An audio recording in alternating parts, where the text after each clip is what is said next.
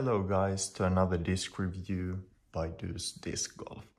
Today we have the Clash Discs Honey, a distance driver in the steady plastic. It has the speed of 12, glide of 5, turn of -2 and a fade of 2.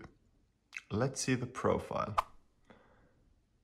We have a nice moderate dome and we have a fairly straight wing. The plastic is nice and flexible and it has some nice grip. Without further ado, let's go outside and see how it flies.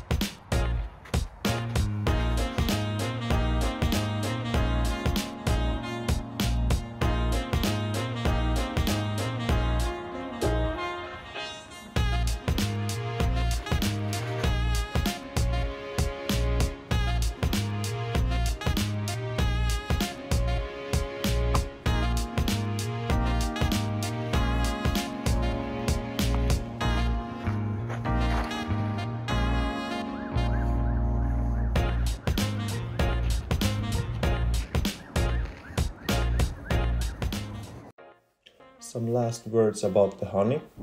I really like the plastic. I had good grip in cold and warm weather.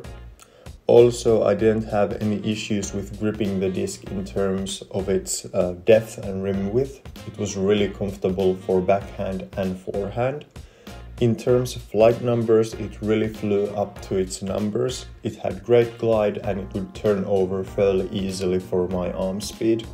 I can easily recommend this disc to anyone wanting a neutral distance driver for their game.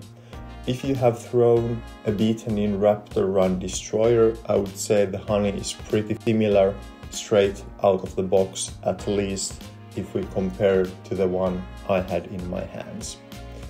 Thank you guys for watching and see you in the next one.